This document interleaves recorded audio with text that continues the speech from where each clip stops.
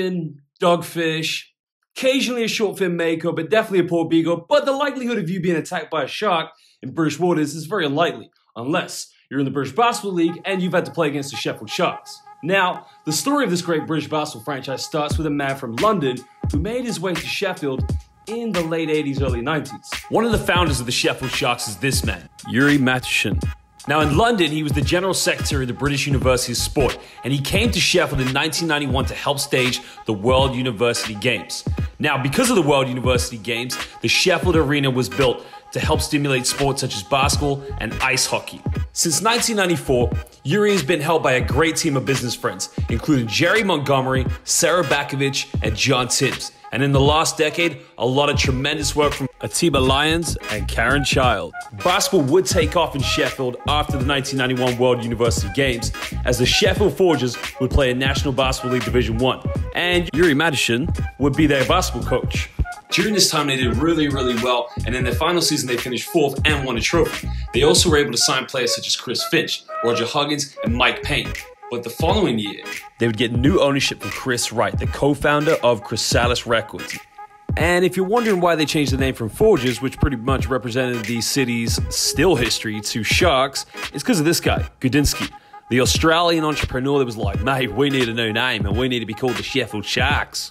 The next thing the Sharks would do would appoint a new head coach, and they'd get this guy, Jim Brandon. He was drafted by the Boston Celtics, and he was a pretty good basketball coach to say the least.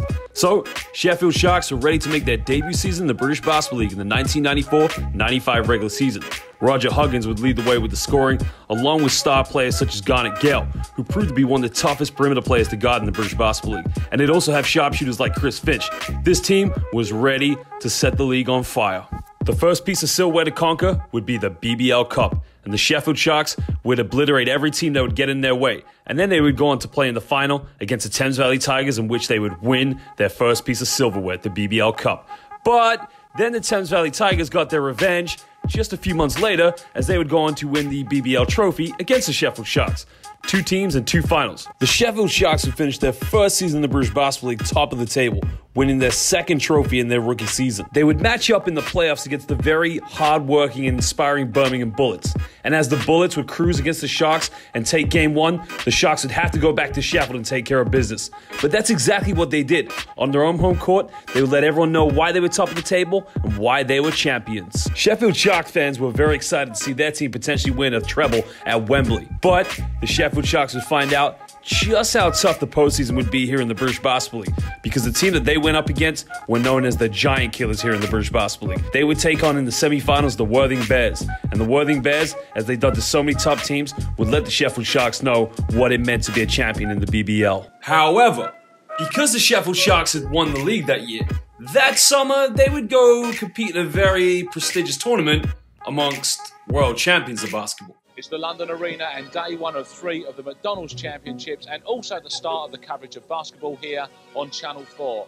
The Sharks would play against Italian champions Virtus Bologna, Maccabi Tel Aviv of Israel, Real Madrid of the ACB in Spain, Perth Wildcats in Australia, and the final one, the NBA champions, the Houston Rockets. The Sheffield Sharks were mixing it in with the big boys. And what a great experience and a great tournament it was for the team and British basketball. And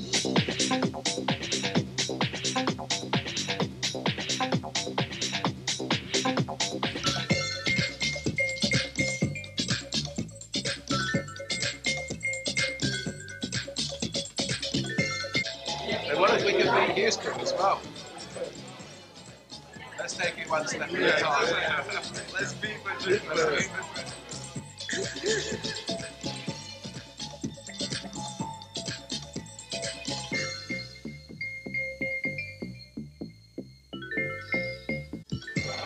Get them. Get them. I feel great. This is what everyone's been waiting for, for a long time. Listen up. You're on Showtime. A lot of you guys have never been in this situation, okay? You never know the future, guys. Make it hit by bus tomorrow. 1, 2, 3. Now, the rookie season wasn't too bad for the Sheffield Sharks, but the 2 years after that, they weren't able to replicate the same success.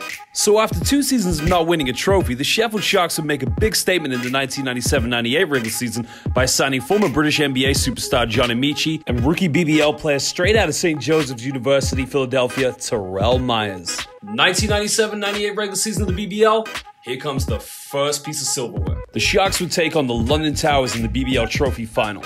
But this game would be decided with 9 seconds left and the game tied at 79 apiece.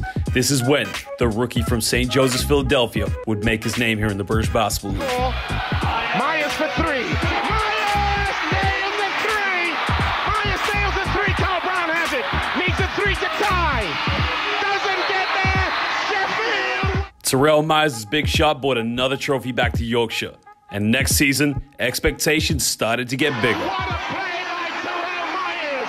Now the Sharks would lose John Amici, but other players would step up, and the following season, the 1998-99 regular season, the Sheffield Sharks would have one very good season. It was his second season in the British Basketball League for Terrell Myers, and he'd gone from his rookie year being an off-the-bench player who would average good numbers to the British Basketball League's best player.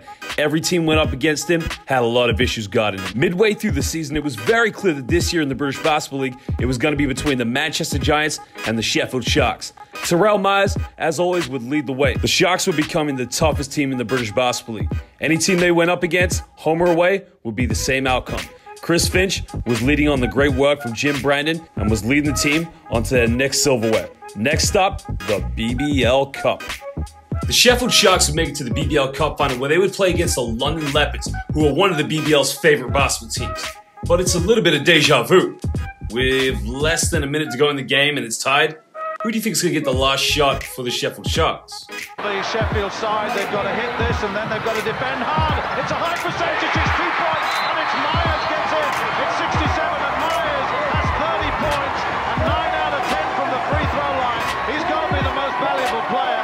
Remarkable performance. And it's timeout with 26.1 seconds left to be exact. If you guessed Terrell Myers, then you were right. Mr. Reliable. You play to compete, but inevitably you want to play the game to win championships and be a winner on good teams. The BBL Cup is won. Next up, winning the league. They could have won the league at Chester, but Chester won by 3 points, which meant the league was going to be decided on the last day against the Manchester Giants. And these two teams had already brewed up a little bit of a rivalry, so this was probably one of the most intense professional basketball games in the history of the BBL.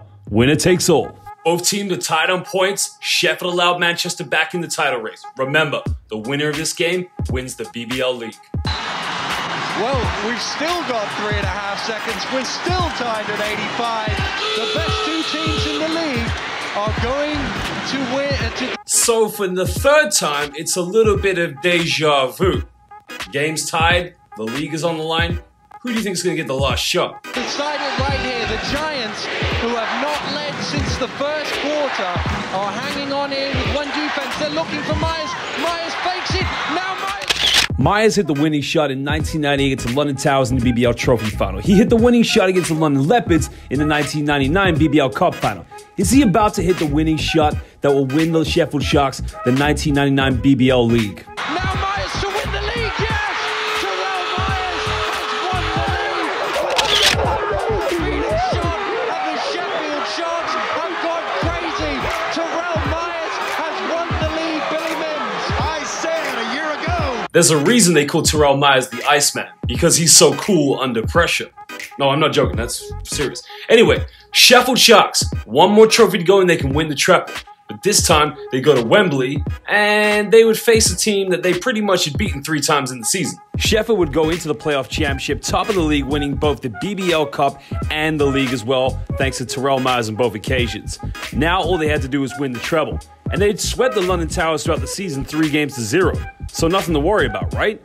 But unfortunately, history would repeat itself, and the Sheffield Sharks would succumb to another semi-final defeat, and the Wembley voodoo would still continue. Now, that summer going into the 1999-2000 regular season of the British Basketball League, the league would change into a new format. It was no longer one league, it was a Northern and Southern Conference. And some players would come in, such as Nate Ryan King, and some players would leave who were fan favorites. Travis Conlon, who was a fan favorite of Sheffield, had made the move from Yorkshire to Lancashire. He'd signed with the Manchester Giants. So on the opening day of the BBL's regular season 1999-2000, the Manchester Giants would get their revenge, but the two teams would meet again in yet another final, this time the BBL Cup. I mean, these two are like a match made in heaven. Last year they're competing for the BBL League, and this year they're competing for the BBL Cup. But Sheffield's the team that want to hold on to it because they were last season's winners after Terrell Myers hit the winning shot against the London Leopards. Sheffield Sharks were looking to hold on to the BBL Cup as they were last season's winners, but Manchester were looking to take it away. But the Giants weren't taking it away, that's for sure. The Sheffield Sharks have proved to the basketball world in Great Britain that they were the greatest team in the British Basketball League. Yet again, they would defeat the Manchester Giants and win for consecutive years the BBL Cup. But yet again, no playoff championship won. The Sharks had gone into the following season with pretty much the same core of players they had from last year, with players such as Nate Ryan King, Mike Payne. But the thing for them was they had to keep on improving. They were very good in the regular season, but one thing was known about the Sheffield Sharks was that they just couldn't capitalize in the postseason. Wembley, here we go again. Sheffield Sharks would make it to the final once again, and this time at the Wembley Arena, they would take on the dark horse of the British Basketball League, the Leicester Riders. The Leicester Riders were having a pretty good season. They'd already won one trophy this season under head coach Billy Mibbs and signed a whole bunch of players that really helped them get that far. The question was, could the Dark Horses really take on and defeat the mighty great Sheffield Sharks? Terrell Myers had won the league MVP. He was on fire this season. Sheffield Sharks looked invincible. Surely they weren't going to get beat by the Leicester Riders. Okay, but surely, right? Sheffield Sharks, who just seem to be invincible, dominate everybody in the regular season. Surely the story isn't going to be the same. But that is how destiny went. The Leicester Riders defied all odds and won their first ever playoff championship in the British Basketball League. I don't think anybody would have predicted that result for the Leicester Riders to upset the Sheffield Sharks. But the Sheffield Sharks have proven to be this dominant force in the regular season. Come postseason, something's just not clicking. So no doubt they're going to get there again, right? Exactly 1 year later, the Sharks had another chance. This time they would take on the Chester Jets. Could they break the Wembley curse? Could they finally win at Wembley? But unfortunately for the Sharks, the Wembley voodoo would continue as they would lose to the Chester Jets, who completed a jet wash and cleared a treble this year in the British Basketball League. And unfortunately, the Sheffield Sharks lost again. I mean, it is like a curse or something. As I said, Sheffield Sharks always seem to be the greatest basketball team in the BBL regular season. But as soon as they get to that playoff final, the 2002-2003 regular season of the British Basketball League proved to be yet another successful year for the Sheffield Sharks. Having players such as Rob Yonders and high-flying Jerry Williams going in for a monster dunk. Sheffield were taking the league over. Literally any team that played them were getting beat regularly in the 20s and the 30s. Sheffield proved to be arguably the best team in the British Basketball League that year. And the final game of the season would see them take on the Brighton Bears that would go for the title. And with 2 points down, Brighton would have a chance to tie the game up. But it just wasn't meant to be. And the Sheffield Sharks would be crowned champions of the 2002-2003 regular season of the British Basketball League. The fans and the players and the leadership in Sheffield all celebrated emphatically as they had won the league yet again. 2003 would be the last season for Chris Finch as the Sheffield Sharks as he would move on. And as they did with Chris Finch before, where he was a player and then promoted him as a coach, they would do the same again. This time, they would promote Peter Scanterbury as their new head coach of the Sheffield Sharks. Scans had joined the Sheffield Sharks midway through the 1998-99 regular season, and his first year as coach of the Sheffield Sharks, his first piece of silverware to win was the BBL Cup, where they won very emphatic over the Scottish Rucks. They would lose the league title to the Brighton Bears, but that wasn't really what was on the mind of the Sheffield Sharks, as Pete Scanterbury knew there was one trophy they still had left to win in the franchise's history. The playoff championship. The first team that the Sheffield Sharks had to face on the way to the final were the Thames Valley Tigers, one of Coach Scanterbury's old teams that he played for in the early stages in the British Basketball League. On the next round, they went up against the London Towers, a team that the Sheffield Sharks know too well, after defeating them in the trophy final in 1998 when Terrell Myers hit that big three-pointer. But the Sheffield Sharks had won, and now they are on their way to the final. The question was, could they break the voodoo? Can they win the playoff championship final? They would make it to the playoff championship, and they would face against the Chester Jets, the team that beat them previously. The question is, could Sheffield finally lose the Wembley voodoo? Could they lose the playoff final curse? For 10 years, the Sheffield Sharks had dominated the British Basketball League, winning every single trophy except the postseason championship, the playoff championship. And finally, they could celebrate. The curse was over. Sheffield Sharks had won the postseason BBL playoff championship against the Chester Jets. In the 2006-07 regular season of the BBL, the Sheffield Sharks weren't able to recash the same success that they had in the early 90s, but Jeff Bonds was named co-MVP alongside Brian Dukes of the Guildford Heat. A few seasons later, the club would take a different turn, as they would appoint Atiba Lyons as their new head coach. Again, a man that used to play for the club is now the head coach. And you'll notice in the club's history, since 1994, they've only had 4 basketball coaches. But it was also a new player they would sign that would be the new face of their franchise till this very day. They signed a Canadian power forward who went to the University of Loyola, Maryland, who in his 4 years of playing NCAA Division I basketball would average a total of 11 points and 8 rebounds. This guy would go on to be the future of the Sheffield Sharks. Atiba Lyons had a very, very good start to his career as player coach of the Sheffield Sharks. And in the 2009-10 regular season of the British Basketball League, their first test was to take on the Cheshire Jets for the BBL Cup. The Sharks would completely overwhelm the Cheshire Jets on defense, not allowing them any time or space to get into their offense, completely swarming and overwhelming them. The Sharks would then go on to win the final and let everyone know in the BBL that they were not out of the picture, that they still meant business, and that there was more to come. The Sheffield Sharks dynasty was now being led by player coach Atiba Lyons, and he'd already got his coaching career off to a great start. While Mike Cook was the most valuable player in the British Basketball League, Tafari Toney also made the Team of the Year that season as well. The following season in 2011, 12 BBL teams wanted to be here, but only 2 are now left standing, and they'll fight it out for the first piece of silverware of the season. The Sheffield Sharks were looking to defend and take back the BBL Cup, and they would be led by Mike Tuck and Steve D'Agostino, who would end the game with 8 3-pointers, finishing 8 for 10 with a total of 35 points. No coincidence whatsoever that he was named the game's MVP in the BBL 2011 Cup, and the Sharks would bring it back home. The British Basketball League had changed a lot since the 90s and early 2000s, and the success of the Sheffield Sharks wasn't that it wasn't great, it just wasn't the same. But 2012-2013, here comes another trophy. The Sharks would take on the Leicester Riders for the 2013 BBL Trophy, and a familiar rivalry. Think about it, in 2001, they met in the BBL Championship, and the Sharks were the powerhouse, the Riders were the underdog.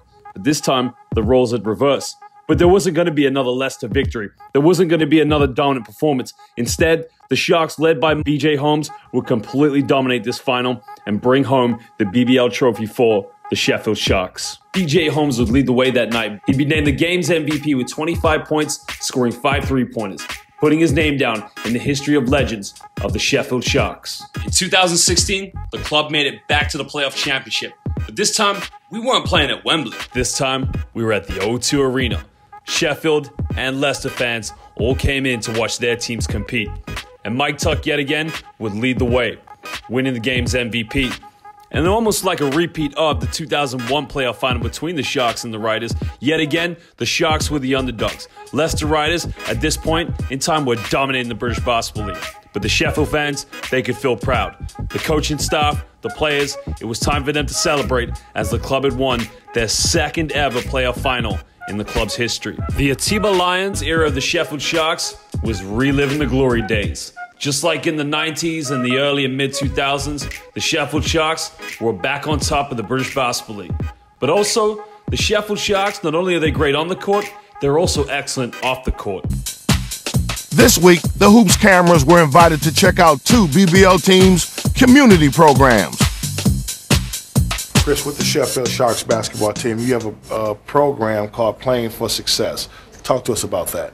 We've always been big in the community, and we had a chance to formalize our community program. Here is an excellent example of the Sheffield Sharks community-based program. Cannon's Medical Collaboration worked with the Sheffield Sharks Basketball Club Respect Initiative, and a prize was given to the team that won the Respect Basketball Tournament. In this video, you can see that the Ballafield Primary School got to take a tour around Old Trafford to see the Manchester United Stadium and meet some of the players. This was all done through the initiative and hard work of the Sheffield Sharks community-based program.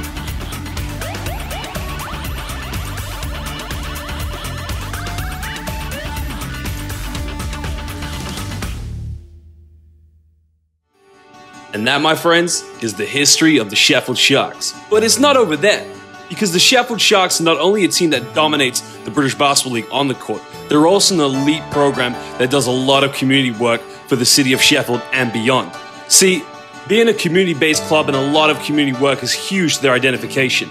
The Sharks have always implemented significant community education programs for the past 20 years, including Playing for Success, Be Brawn, Be Healthy, Sport Enterprise Challenge, and the Canon Respect program.